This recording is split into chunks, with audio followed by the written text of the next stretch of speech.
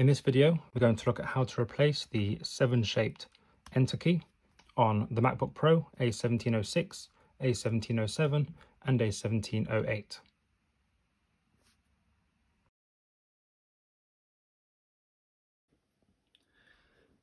The enter key on this keyboard is probably one of the trickiest keys to remove, just because of its funny shape.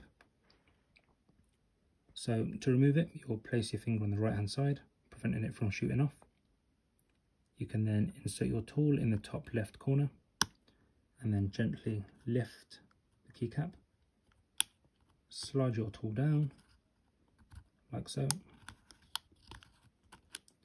You can then lift gently and slide to the left.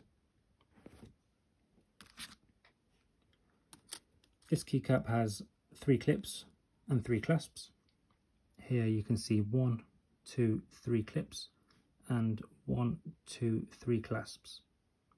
When reinserting this key, you want to hook on the 3 hooks here first onto the clip, here, here and here.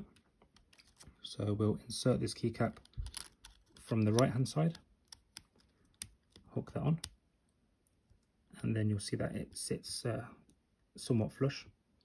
You can then gently press 1, 2, 3 to reinsert the keycap.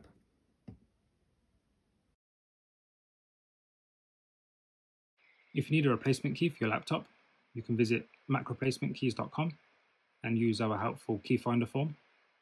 From here you can select your device. In this case we'll put a MacBook Pro. You can then insert your model number. In this case I'll put A1708. If you're not sure where to find your model number, you can find that on the bottom of your laptop, and it will look something like this. You can then press buy replacement keys and then simply select the keycaps and clips should you need them that you need from the drop down, and then press add to basket